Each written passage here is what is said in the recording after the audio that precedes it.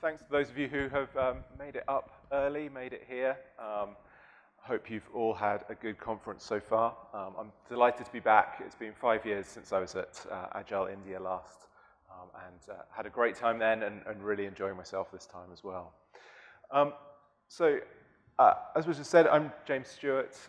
Last time I was here, I'd recently finished a position as Deputy CTO of the UK government. When doing that, the thing that was sort of best known was some work on what was called gov.uk, which is the single website for UK government information and services. I led the tech team that built that and then went much deeper into government to transform our relationship with technology and digital services. And these days, working at Public Digital, I get a delightfully diverse range of opportunities and things to get involved in. So one of the most recent things is just a couple of days ago, we published a paper around bringing digital practices, sort of agility, user-centered design, new technology architectures to bear on public financial management, the way that governments around the world think about and manage their money. I absolutely love the diversity of the work that I get to do and the different types of teams I get to work with, and I'm going to talk a little bit about that today. We work primarily with public sector and large international institutions, but we also work with large private sector organizations that operate at scale and have a strong sense of public purpose. And one of the things we do is we publish these short booklets with articles from people in our network, and slightly embarrassingly, I brought the French edition with me. So I have about 10 copies of the French edition of the latest one of these. If anybody reads French and would like a book, please come and see me because I really don't want to carry them home. When Public Digital talks about digital, most people start out assuming that what we're talking about is particularly technology. And technology is a really important part of what we're talking about and the ways that we use it and the ways that it's developing. But for us, and in our work, we take a much broader view. So we tend to rely on this definition, that when we're talking about digital, we're talking about cultures, we're talking about processes, operating models, and technologies that have emerged through what we refer to as the internet era. So kind of the last 30, 40 years of the development of many societies. And most importantly, we're talking about how do we harness those things in order to respond to people's raised expectations of the services that they have, the organizations they interact with, and so on. So all of our work is really about bringing these themes together, the culture, processes, operating models, and technologies. And that's going to be a big part of the theme of what I'm talking about and how that comes together in the way we think about teams. But to get us started, I'd like you to cast your minds back 3 years. You might have been at Agile India. I think it was running about 3 years ago this time. Personally, I was at home with what I think was COVID, but this was before the UK provided easy access to testing, so I've never had it confirmed that that was COVID, but I was off the back of quite a lot of travel, had a lot of what we now know were symptoms of it, and had just had to cancel a trip to Chicago in favor of hiding in the attic of my house and keeping away from my family, so it wasn't a great time. But I was pretty lucky compared to a lot of people around the world.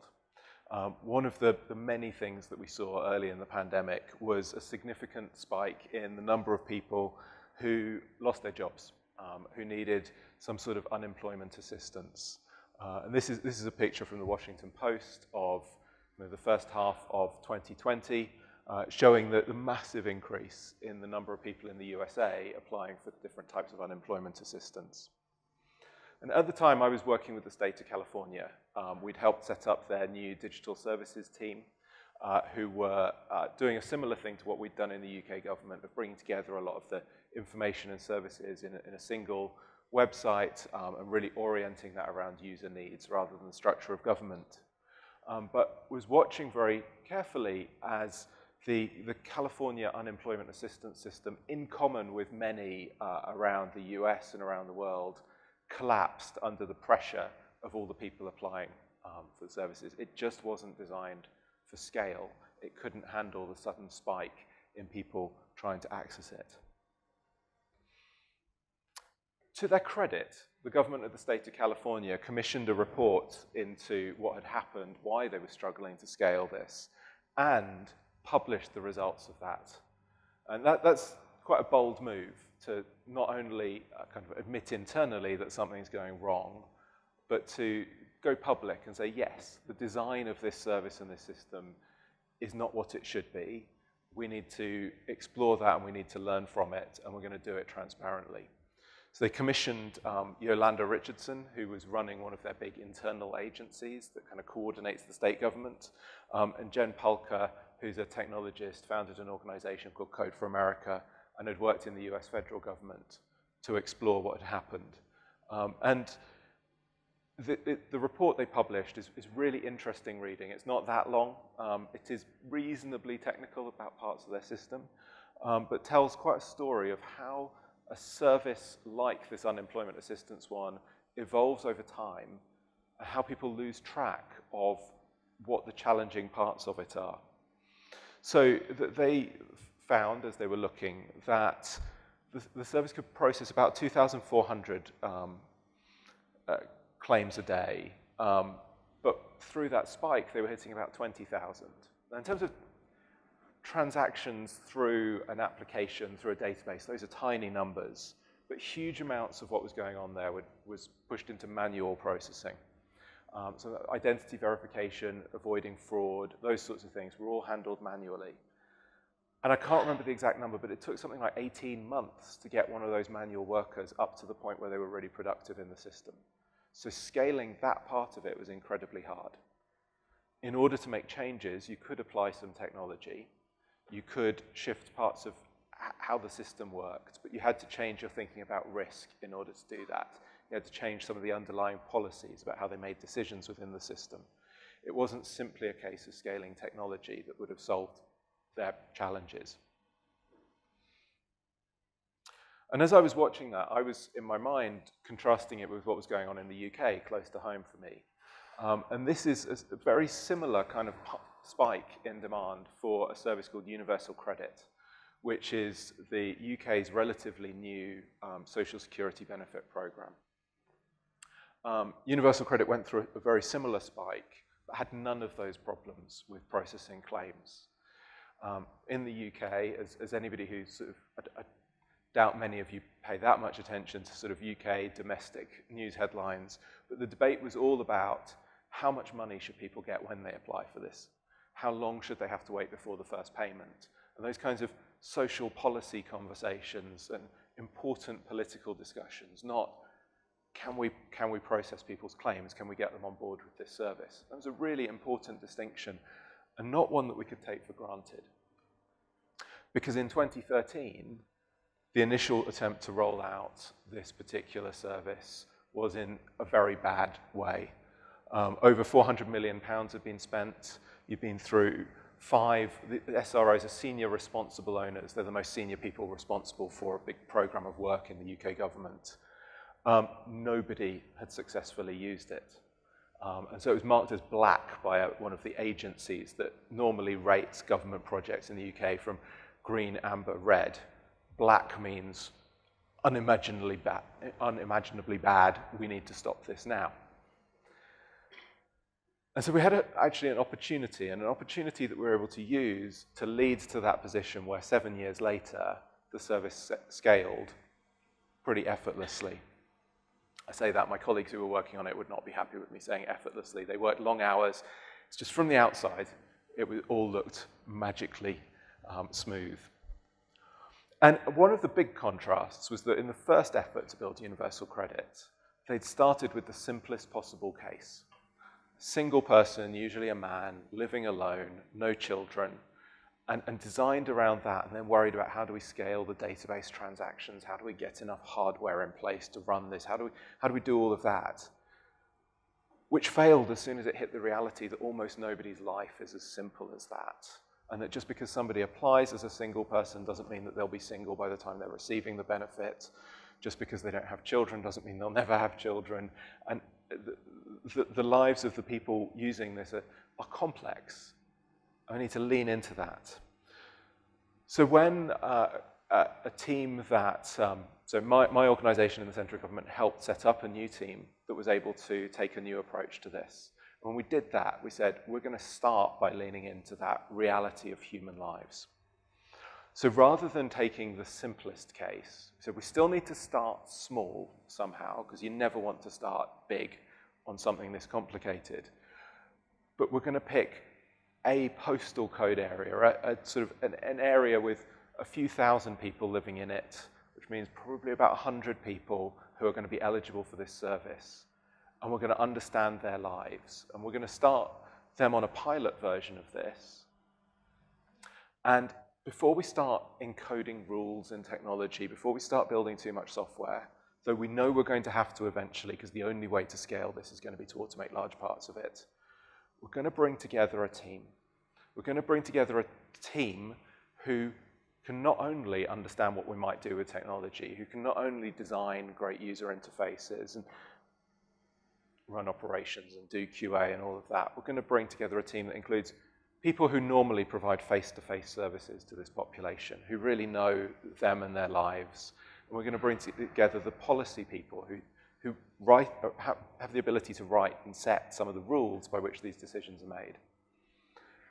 And when somebody makes a claim through this service, when they register and we want to understand what they're eligible for, rather than have that software impose rules early, we're going to have a phone ring. And the phone is going to ring for somebody who can write the policy.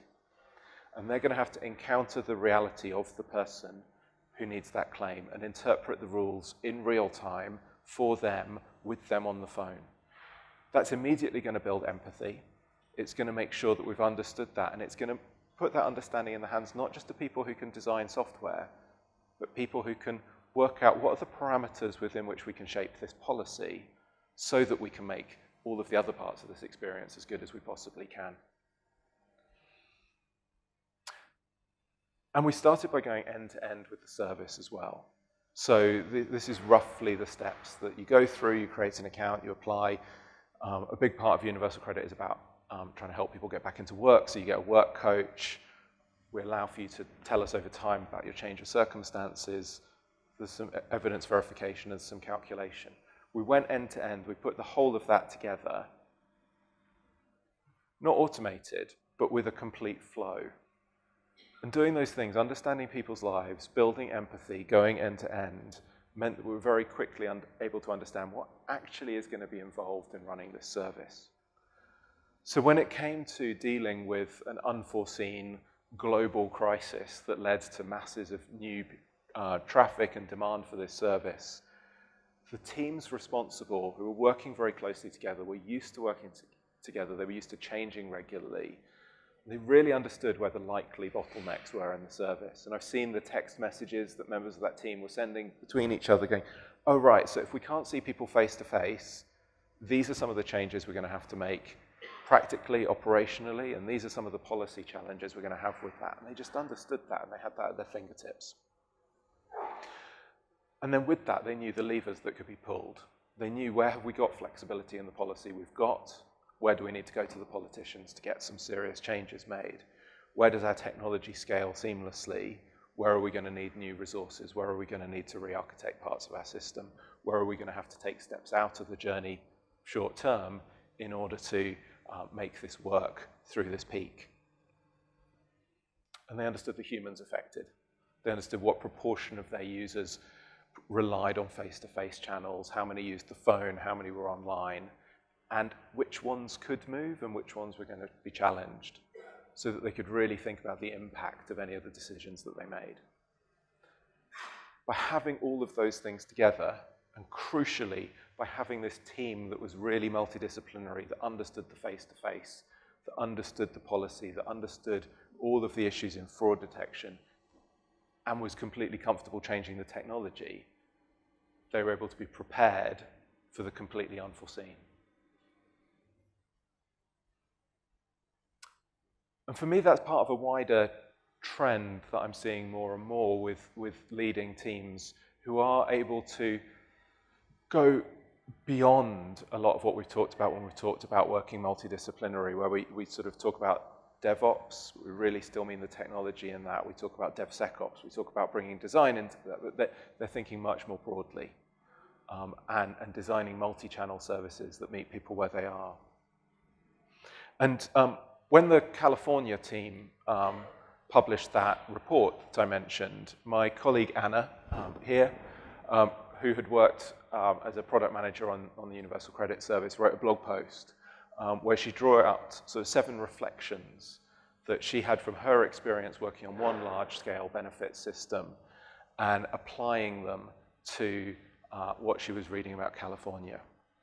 And so 7 points here. You can all read the blog post, and we'll share the slides afterwards so you can get the link.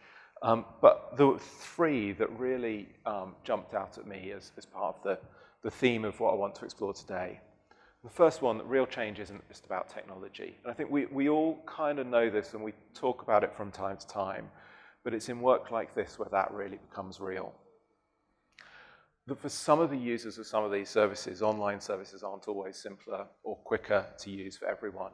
And this has really come home to me in my work over the last few years. As I've moved from the UK, where definitely not everybody can use online services, but most people can, to working much more globally. We do a lot of work in Africa, in Latin America, and various parts of Asia, where the levels of internet penetration, the access to mobile, all of those things are quite different. And you just can't make the same assumptions that you might in California. And that security must be embedded and not an afterthought. That was actually the theme of one of my talks last time I was at Agile India. I'm not going to dwell on it too much. But it's just one example of one of those sorts of disciplines that often, we talk a good game is left to the side when we're building our teams and needs to be brought in right at the heart.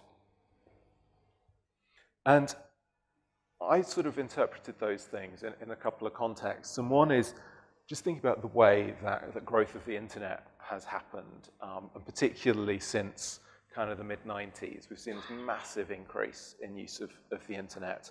People are much, much more familiar with using online services generally, despite what we just said about not everybody can access them. And it's just sort of saturated our society. And along the way, people like those in this room have seen the emergence or growth and helped with it and stewarded it and developed it of things like open source, web standards, mobile, cloud, DevOps, continuous delivery, countless different programming languages, styles, and frameworks, and of course, all of the different parts of the Agile toolbox that we can draw on.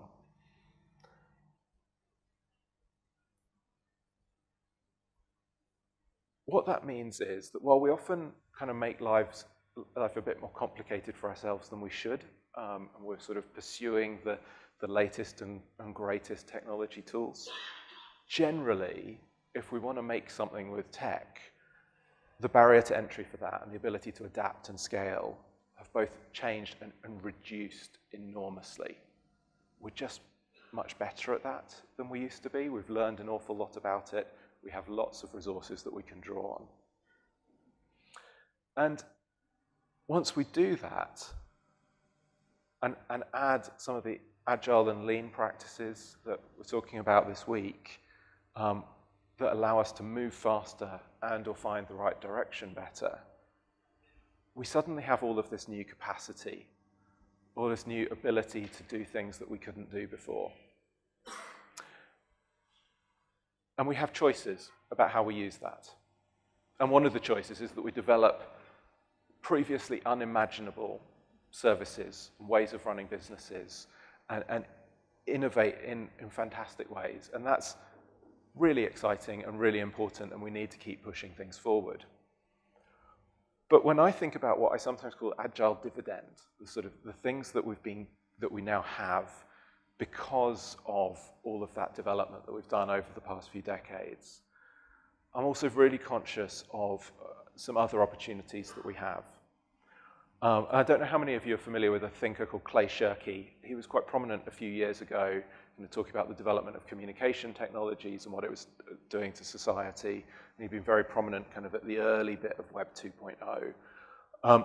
And he said that once technology gets boring, the social effects get interesting.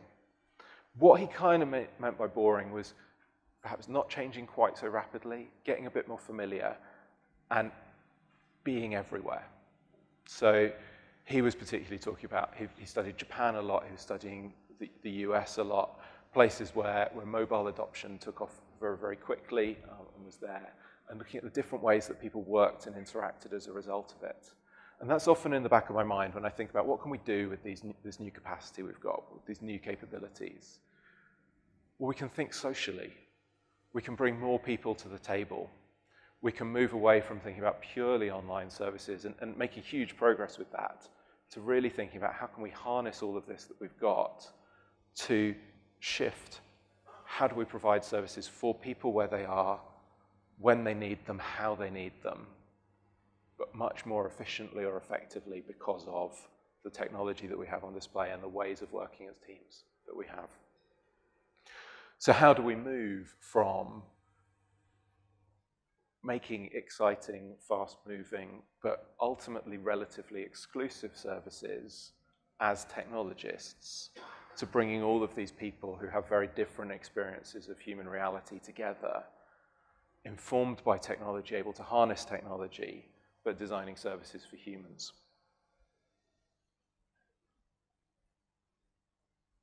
And that's easier said than done. And I was talking to somebody last night about my experiences in the UK government and was quite rightly asked, sort of, did anything go wrong? And a lot went wrong. You know, working at massive scale. I was there for 6 years, but the team that we established is still there.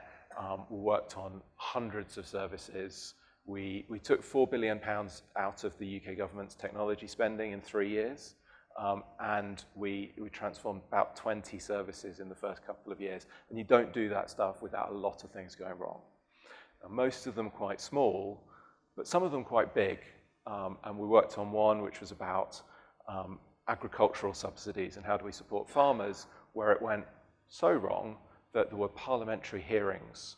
My then boss was summoned in front of Parliament to talk about why has this new service, which is giving billions of pounds out to farmers to support agriculture, not actually worked? Why has it been a lot of pain? Why are we very worried about whether farmers are going to get their money on time?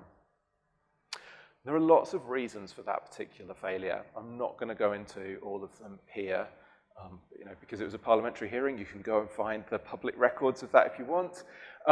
But one of the crucial things on reflection for me with that is that we had come in too strongly as the people who knew what we could do with new technology, who could build exciting new user interfaces, and who went and talked to farmers about what they needed, but hadn't taken the kind of operational and policy and political realities of what was going on sufficiently on board. And I'm really pleased that more recently, with our consultancy, we're actually back working with that particular bit of the UK government, working very differently, bringing different teams together who can take that stuff seriously. But because we didn't take those things seriously and we didn't build the right team back then, we weren't able to deliver the new service. And that was a big lesson learned quite painfully. So now I'm pretty fixated on how do we bring these people together? How do we bring people who really understand those different aspects of reality into one team to work together? And that's easier said than done. Organizations generally are structured in ways that hold us back from the sort of collaboration that we need. We have large silos, power bases, communication structures that don't really allow for people to say, okay, here's a problem that we've got to solve. Who needs to be involved? How do we bring them together? How do we set up the right leadership structure and incentives? And fixing that's an art, not a science. There's no single solution to it, and everything is about the context and it's about the people. But I just wanted to share a few approaches that I've found really important in starting to crack that. And the first one is just being curious. And it's very easy when you're brought into a new situation, you're having to learn really fast, to lean back on the things that you know well. I've been brought in here because I have this expertise. My job is to use that expertise to do the thing I'm good at. That's a really natural response when you're under pressure and in a new situation.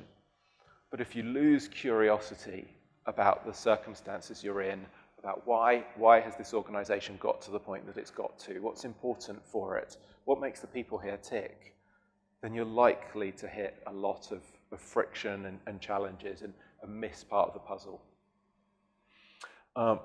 One of the organizations that we worked with in the UK government is the Driving and Vehicle Licensing Agency. This is their beautiful building in Swansea in South Wales. They process driving licenses and so on. When we went to work there, we found that the team we put together was really effective, and partly because they had this instinct to go and find the people who ran the phone call center and talk to them about what went on and understand kind of what works and what doesn't. Where are people phoning up for issues that should never have occurred in the first place, and use that as a way to understand what made the organization tick, what were the pressures on their users, what was the case for change, and who did they need to bring together to affect difference. Or this is Matt Edgar, who's brilliant. He is now working in the UK's National Health Service, but he was part of that team working on the Universal Credit Service.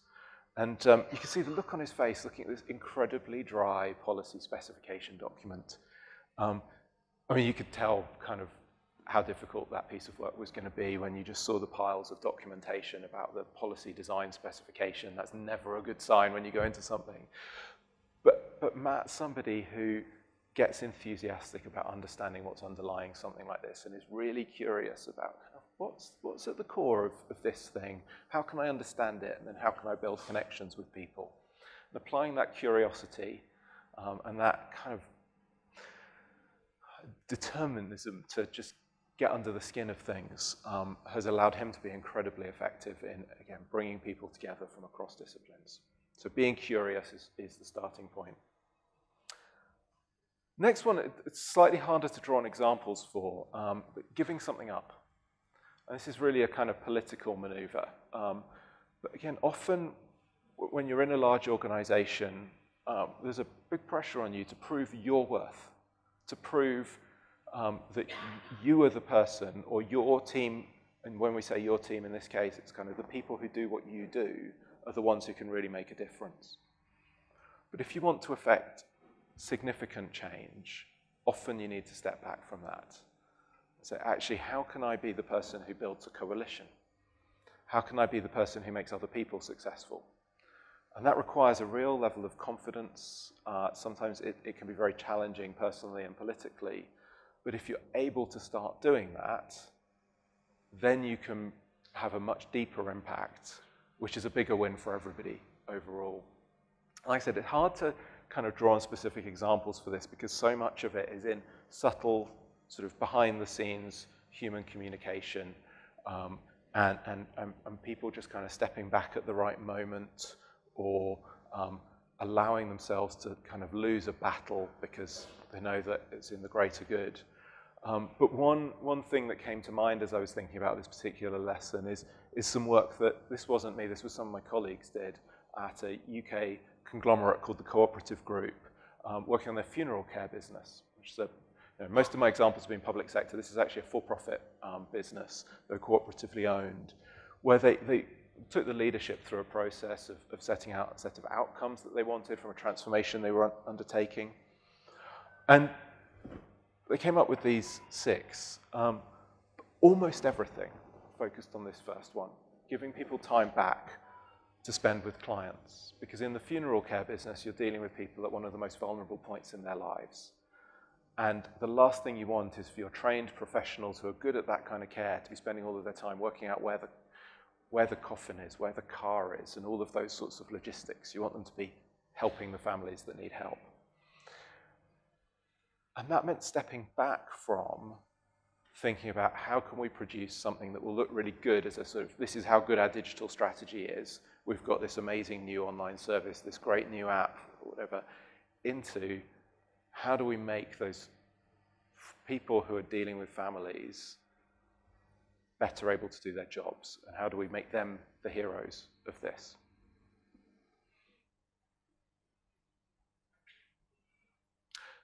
And with that, I just talked about outcomes, and I'm not going to spend a lot of time on sort of developing outcomes. So being really clear on the outcome of what you're trying to do is absolutely essential.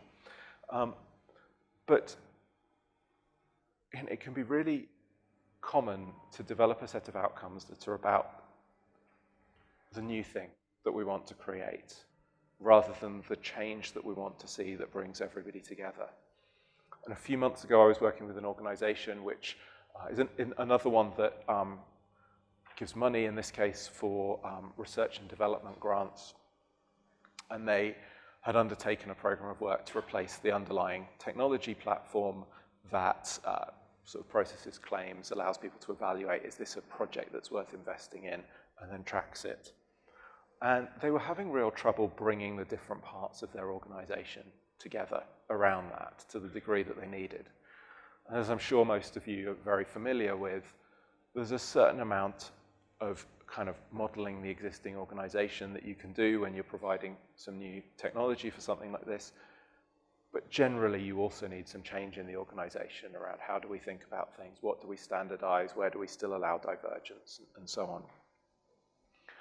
And one of the things that we did with them was help them start to develop a service map. This picture isn't actually their service map, it's another one that I might come back to. But to sort of say, the service that we're offering together is something that we offer together. The technology is just part of that, but actually the other people who are deciding what sorts of funding do we give out, how are we making decisions about that, who are dealing with the academics and the businesses who are applying for funding are also part of the service. And mapping that together rather than purely having a map of the technology platform underneath it allowed them to start talking about, okay, what are the points that we want to make really efficient? What are the points where a human interaction will add more value? Started to bring them together to design that together. But we found that there was another problem, which was that they'd set out a great set of metrics when they wrote the business case for doing this piece of work. But because one of those metrics was replacing the legacy technology platform, that's all everybody focused on. So it was the one that the non-technical people were scared of and the technical people were heads down trying to do. And it was the one that everybody could solely place the emphasis on this particular group of people for. And nobody else needed to take responsibility for it. So we pulled out some of those metrics from their business case and just worked with them on, let's surface more of them. Let's rebalance that and start talking about the more aspirational things that we're trying to do, about reduction in administration time, and particularly externally. Make it easier for people to apply for this funding, because then they can focus on the R&D that they're meant to be doing, not on how they fill in our forms. And that then creates capacity to think more broadly about, is this working? How might we redirect our funding? How might we be more effective in what we're doing? We're bringing those metrics out and really working a lot with the leadership of those organizations to say, you all need to stop just talking about one of your metrics, the binary one of have we switched this thing off, have we had to renew the contract or not. Start talking about these. You can start to create an environment that brings your people together.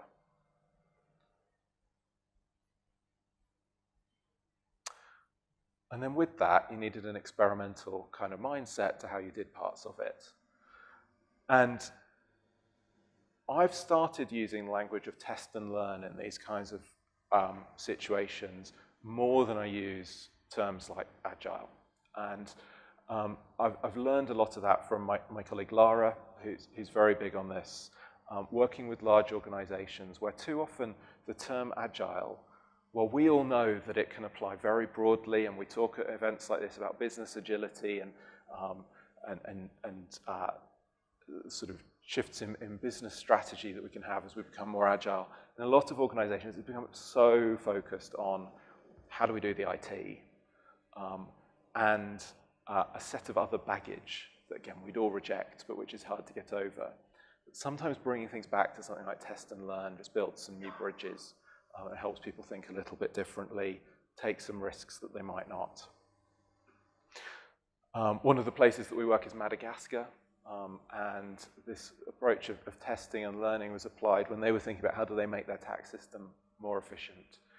And it's able to sort of move them from thinking about, as we think about making our tax system more efficient, how do we put big new pieces of infrastructure in place that will help us understand all of the data in the tax system, that will equip the frontline offices that collect taxes, because a lot of folks in Madagascar are a very long way from paying tax online.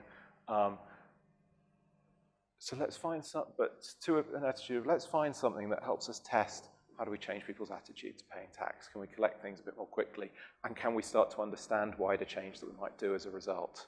It's the start small thing that we talk about quite a lot over again. But in this case, they found, well, let's just try figuring out, have we got enough data about the people who we need to collect tax from that we just start sending them reminders through SMS text messages? And they were able to do that. You have to do some background work to kind of release that data and put it in the right place, which helps you start to understand the architecture that you've got and where you might need flexibility. But just doing that meant that they saw a massive increase in the collection of unpaid taxes. Taxes that people were happy to pay once they knew they needed to and were told how to. And that starts to instill an attitude of, okay, let's start something small. Let's see what we learn from it. Let's see how that directs what we do next. And in the Universal Credit Service that I kind of started out with, this was deeply ingrained. And they really brought that to bear on how they thought about scaling what they were doing. So rather than having any kind of big targets about the numbers of users, the amounts of money paid out, and so on, they kept bringing the what do we need to do next back to what do we need to learn next. So some of the examples of those sorts of questions are there. Answering the next question almost always involved going to a next level of scale. We're working with exponentially more local offices that support people. We have this number more claimants. We have this much more money going through so that we've got more useful data to understand the fraud risk. It drove scale, but it drove scale based on what they needed to learn. And putting it like this actually made a lot of the political conversations much simpler than if they'd started by saying, okay, we have to do this organically, or we have to do this in a controlled way, which would make a lot of the politicians think, oh, you're scared of scaling this thing. They're saying, what's the next thing we need to learn? That's a conversation everybody can gather around. So at each point for that service, the decision to scale was made based on understanding what the next thing was to learn and making sure everybody knew how do we need to explore that, which parts of our operation are involved, and leaning on the multidisciplinary team to say, okay, well, but if we're learning this, we might have this side effect. So actually, what's the bigger thing that we're learning?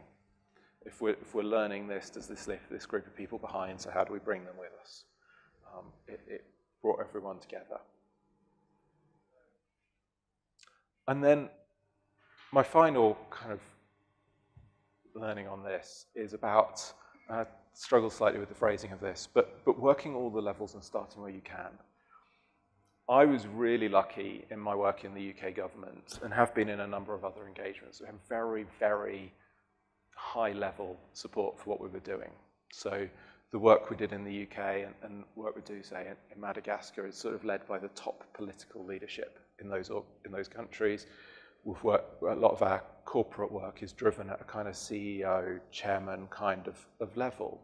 And that gives you a set of levers to make change, which are incredibly powerful. They're quite hard to wield because they can be, you try and make a change at the very top of a very large organization, and the unforeseen consequences of that can be large, and the resistance in the system can be quite big. So you have to work it carefully. But it's really exciting when you've got, say, President Macri of Argentina saying, I've got this vision, we're going to organize around it, I'm going to make that possible. But whether you've got that or not, you need to bring people together at a variety of levels. And often there's much more opportunity to start by bringing people together at a more junior working level, using the human connections that you have, using the relationships and the conversations that you have with people day to day. Or using a crisis. This is very rapidly, this sort of thing has become very cliched. But being ready to find the moment when you can say, okay, now I need some people from a few different teams to get together because we really need to understand this problem together, understand its impacts together. Being ready can be the most powerful thing that you've got, which means being constantly on the alert. Hopefully we won't have another crisis quite like that one. Probably we will at some point. But every organization goes through moments of pain and crisis and challenge, and knowing that you want to get people together, having a sense of who might be up for it, thinking about what that might do as an impact on what you're doing, means that you're in a position to seize those moments when they come. And also working together with people to start to kind of sketch out that when we think about what we're doing as an organization, how do the parts of this fit together? When I first saw this kind of mapping, I actually got quite nervous because I spent quite a lot of my life pulling people away from very top-down enterprise architecture approaches to driving transformation in organizations. I was like, oh no, we're doing that again. We're just doing it with a slightly different lens. But what I've come to realize is actually the sort of the sketching together of the different components of operating the service that we've got, where we think we might want to get to, remains an incredibly powerful exercise. You need to obviously keep it fresh, say that this is going to change over time, call out your assumptions within it. But making sure that any of our pictures really have the humans, they have as our users and customers, the humans as our colleagues who are providing other parts of the service in the mix, it brings people together. And then also seeking out the people who are already trying to affect change in different parts of an organization. So this is my colleague Amanda. She works on projects helping large organizations think quite differently about how they manage their data, and bringing very multidisciplinary teams together around what we call data as a service, but it's a kind of data stewardship kind of set of activities of really understanding what's the valuable data in our organization, who are the people who depend on it, how do we want to provide it to them, and what's the lifespan of it, so that we can manage it in different ways, treat it as products and services, not just sort of abstract stuff in a database.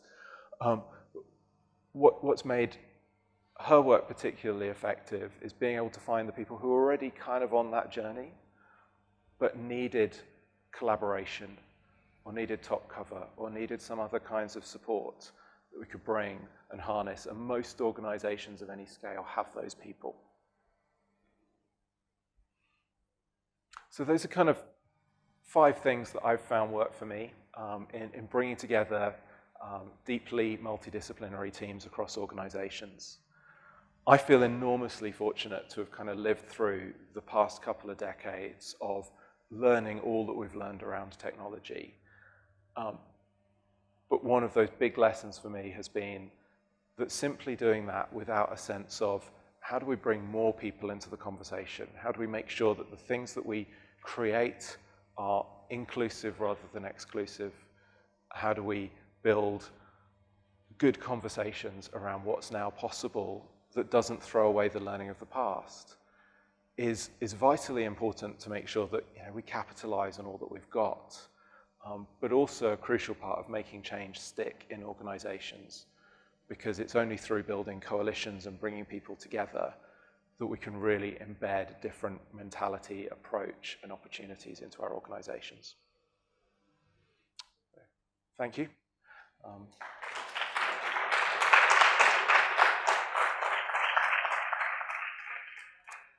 I think we have some time for a couple of questions.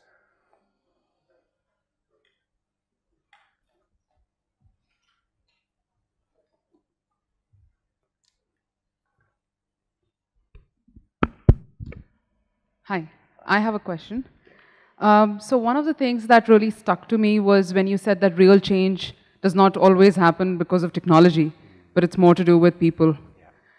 So one of the things that I wanted to ask was that, you worked with leaders, especially the top management, especially in the public sector, which is quite complex from my experience in India and other markets as well. So my question was that what have been your approach and strategy in getting them onboarded with this new way of working, looking at the right matrices, etc. So curious about that. Yeah. Yeah, I mean, getting people on board to get started is often one of the biggest challenges. I've seen a few things at work. One is capturing moments of change, whether that comes from, in a political setting, it can be that there's been an election, there's been a change in political leadership, or just somebody's been kind of recently promoted and they want to make an impact, and you can kind of, you usually need some kind of existing relationship where you're able to approach them, but you can then say, okay, here's our opportunity. If you want to make that impact relatively quickly, we can help you with that. And if you can bring together people who've got a vision of what's possible, particularly what's possible quickly, with people who really understand the existing system so that you don't make unrealistic commitments, that can be really effective. So when we started our work in the UK government, it was just after an election. There'd been a change of the political party that was in control for the first time in 13 years. So you had a new group of government ministers coming in. In that particular case, their goal was to save money for government. And we could definitely say we were the most expensive government in the world to run from a technology point of view. And so they want to change that. But we importantly had those of us like myself who came from the outside with kind of technology background and a different approach to doing things, with well-established civil servants who were able to say, okay, the likely challenges are kind of how we approve spending, how we do this kind of governance. You need to go and get to know these security people really quickly and really well and build confidence in them. So the being able to give some confidence to the political leader who was at a moment where they wanted change, combined with understanding of the system, kind of worked there. Sometimes it's about like the sort of grassroots communication strategy. So I've also seen in organizations where they don't have that top-level support yet, you'll often find top leaders are under huge pressure and feeling really embattled, and they want some good news, because most of life as a very senior leader is dealing with all the things that are going wrong. And teams who've done something differently that's been successful even on a small scale, who are good at talking about it, can have a really big impact. So we spend a lot of time helping people just start blogs and do things like that, where they can talk about what they've learned, talk about what they've done in a way that's very easy to share. And sometimes that's publicly, sometimes it's internally. There's sort of organizational dynamics to consider there. But there's sort of actually being able to talk about small, quick wins can add up quite rapidly. And then there's something about sort of building coalitions. I already talked about, like, you've got the internal people who know the system and the outside people who know it, but in a political environment, you're going to have think tanks, and you're going to have influential non-profits. And in the US, a lot of the change that happens in digital services there is initially funded by non-profits. And I think there's some of that going on here as well. And Viraj, who I'm doing a session with tomorrow, will be able to talk much more about the Indian context for that. Thank you. Thank you so much.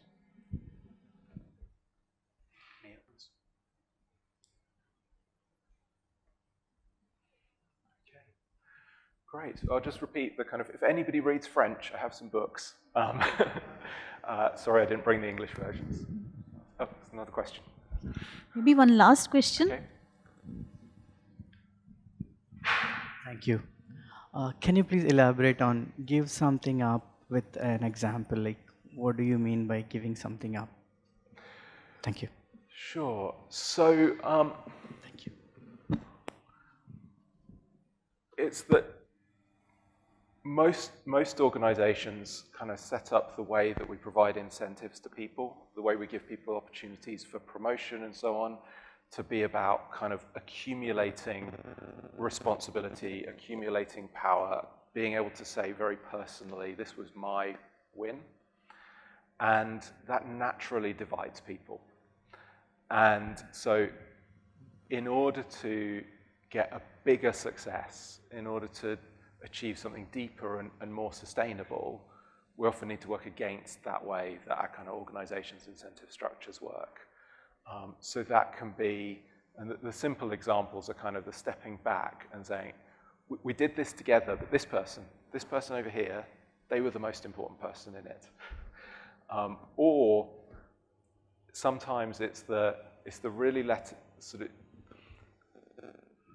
for me, I've often found it much easier to tell other people to do that test and learn thing than to internalize it myself.